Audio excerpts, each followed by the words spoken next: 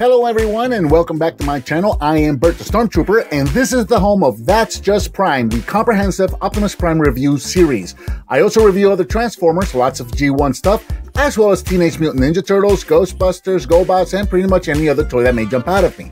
I also do the occasional arcade and pinball machine videos, unboxings, blogs, challenges, and miscellaneous videos where my daughter usually makes fun of me. Those are a lot of fun. If you're new to the channel, thanks for checking me out. Please be sure to click that subscribe button and don't forget to give me a thumbs up and share if you like what you see. Hello and welcome, I'm Bert the Stormtrooper, and today we're going to be taking a look at the Transformers Siege War for Cybertron Classic Animation Megatron, and I love this toy. Released in November of 2018, he is available right now. As of the time of this recording, he is a Walmart exclusive and retails for approximately $30. So I just picked this guy up. Of course, I had to pick this guy up. I picked up the animated Prime. I had to pick up the animated Megatron, and I am not sorry. And I am not disappointed. I love these figures. Real quick, let's take a look at the packaging. So as you can see, it is the same packaging that we got with the other Siege figure. The only difference is that instead of the artwork, here on this diagonal panel, we got ourselves the 35th anniversary logo right there. And going all the way around, there's a really cool artwork of of this figure of Megatron, but in G1 colors, and it looks amazing. I absolutely love that artwork. Going around the back, we've got our pictures of our actual product in robot and in vehicle mode, a little bit of a bio, that kind of thing. That's going to be about it for the box. And of course, he came with his instruction sheet and my receipt and a warning telling us that there are choking hazards and small parts may be generated not for children under the age of 3. So there you go, kappa. I know that's anyway, let's get rid of this and we'll focus on the actual figure. So again, Megatron here in tank mode, and like I said this in my previous review of the regular Siege War for Cybertron, I think they finally cracked the code. They gave us the perfect supplement or substitution for a G1 Megatron. They can't make him into a gun anymore, so let's make him into a tank. And this is a good, believable tank that transforms into an amazing looking figure that's Generation 1 Megatron. Really, it is. There's no other way to put it. I think they finally cracked the code on Megatron, and I couldn't be happier. The tank mode, once again, approximately 9 inches long from back to the tip of the barrel here and about 2.5 inches tall. The turret can go all the way around. It cannot move up and down, unfortunately. He does have wheel on the bottom, so he rolls quite nicely. He does have these little wheels on here. And of course, you can see most of the robot right there. Hello! Hiding right in there. For comparison, here he is with the first offering of War for Cybertron Megatron. So you can see what the color differences are. And I really like them both. I really do like these both. Now, one thing I think they did better with the previous figure is the fact that all of the thread covers here are all the same color. Not so much here with the new figure. I kind of like that better on the other figure. I don't like this. I don't like these two colors being different like this. I think they should have painted this the same color as this. The fact of the matter is, you really don't see this in robot mode. So this being the same color as this would not have affected the paint scheme that they had for this figure in robot mode. So I think that was a mistake. This should have been painted the same color as this. Kind of keep it cohesive so it looks like that. Would have given us a better tank mode. Real quick, second comparison. Here he is with the classic, classic animation, the current Optimus Prime that complements this figure right here. So you can see what these guys look like together. And again, I think the size difference is very apt for these two types of vehicles. I think that is a very believable size difference with these two. Once again, getting into transformation real quick. And we're not going to get into too much detail with this because we've already done this transformation once before. So we'll just go ahead and set that off to the side and get this guy done real quick. I did review this figure already in his regular paint scheme, so if you want to take a closer in-depth look at the transformation detail steps, that kind of thing, by all means, I'm going to put a link and a card, if I'm still allowed to do cards, right up here somewhere, so you can go and check that video out and check out the transformation. And pop these guys off.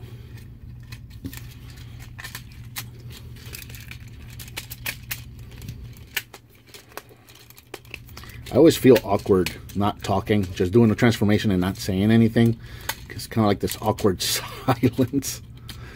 I kind of feel like I should be saying something, but if I, you know, and I kind of just naturally progress into describing the transformation, which then just feels rushed, and I don't know, it's kind of awkward. So, all right, there he is. We're going to have to move the camera up a bit to show him off in robot. And there is classic animation Megatron in robot mode. He looks amazing again. What a great job they did on this paint scheme for this figure. He looks fantastic. Once again, Megatron is going to be about 7 inches tall. All the same points of articulation. So head is on a ball joint, up and down, side to side. Shoulders can move all the way around, in and out. Rotation at the elbow. Nothing at the wrist. Rotation at the waist. Legs forward, backwards, in and out. Rotation at the thigh. Bend at the knee. And a little bit of wiggle right here at the, well, actually kind of a lot of bit of wiggle right there at the ankle. Now, I have seen or experienced a bit of an issue with this guy where the ankles seem not as tight as the original. So on the original one, trying to get these pieces here, which mine is actually off, trying to get these pieces here to click into place was quite difficult. You actually have to apply quite a bit of force. They end up popping them off most of the time. So on these guys, I don't know what they did different, but they just kind of get in there, which is nice. But then it makes the ankles, at least in this copy, it seems to make the ankles a little looser. So he, as you can see, he's leaning back. So it does tend to make him a little back heavy, which makes it really challenging for me when, if you remember, I like to put the sword on the back there. And it makes it really challenging to get him to stand, as you can see. I just can't get this guy to stand. It's very difficult. I've done it sometimes, but then if I bump into the table or something like that, he's just going to fall.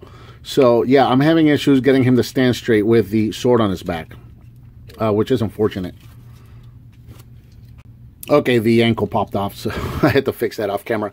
So, but yeah, as you can see, it's just giving me a really hard time. I actually got him standing there, but again, it's not going to stand great with that sword on his back. He's going to have a tendency to fall over. So that's really kind of the only issue that I've had with him. But other than that, he looks amazing going all the way around. As you can see, the look of this being white back here doesn't really affect what the outside or the side of these thread covers would have looked like. So again, this, I think, should have been painted the same color of this. It would have given us a little more cohesive of tank mode. It would not have affected the figure at all, I think, because we really don't care what color the backpack is, to be honest. At least I don't. So, anyway, going all the way around, he looks fantastic. The cell shading looks great. It's a beautiful figure. You know, it's one of those things, like, I have not been picking up figures that are not G1s or Optimus Prime specifically, but I just had to get this Megatron C, and now I'm having that trouble trying to stand him up again. So I'm just going to remove the sword there and just kind of get him going this way so that he can stand and at least, you know, cooperate with me for the rest of the review. Real quick for comparison, here he is with the original offering of Siege Megatron, so you can see what these guys look like together, and they look fantastic. They absolutely look fantastic, so I like to get this guy displayed with my regular Siege Optimus Prime, and of course this guy I'm displaying with my animated Optimus Prime, because I think they just look fantastic together. Beautiful figures, both of them. If you only want to pick up one, flip a coin. I like them both. I love the colors on the original one, except for the chromy, silvery, scratchy stuff. I wish the scratchy stuff wasn't there. If we could remove the scratchy stuff, I really like that paint job. But yeah, either one of these is going to look fantastic. I will say this. I do like the silver on the face for this one a lot more than this one. But if you compare this to the actual animation art and what he looked like in the G1 cartoon, this is like almost picture perfect. So, like, again, you can't go wrong with either figure. They're both fantastic. And just so that we can see what they look like together, here he is with the Optimus Prime figure for Siege as well. My animation one is in robot mode, in truck mode.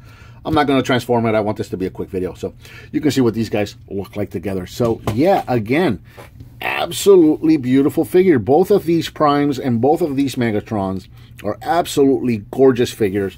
Let's give him the sword, which will actually help him stand a little better too. So you can see what that looks like together.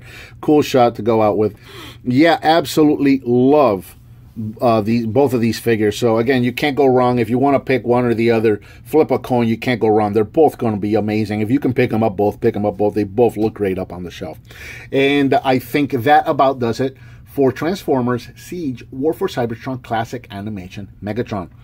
Guys, we're going to be losing our community features, our comments, our sharings, our save for laters. All of that stuff is being lost. So if you want to help the channel out, please tell your friends, spread the word, share the links with them so they can come and watch the videos. I also have a donate button up at the top. If you want to click on that, I would highly appreciate it. What did you think of this figure? Let me know by leaving me a comment down below. Give me some thumbs up, subscribe, and share with your friends if you like what you see. And I'll talk to you next time.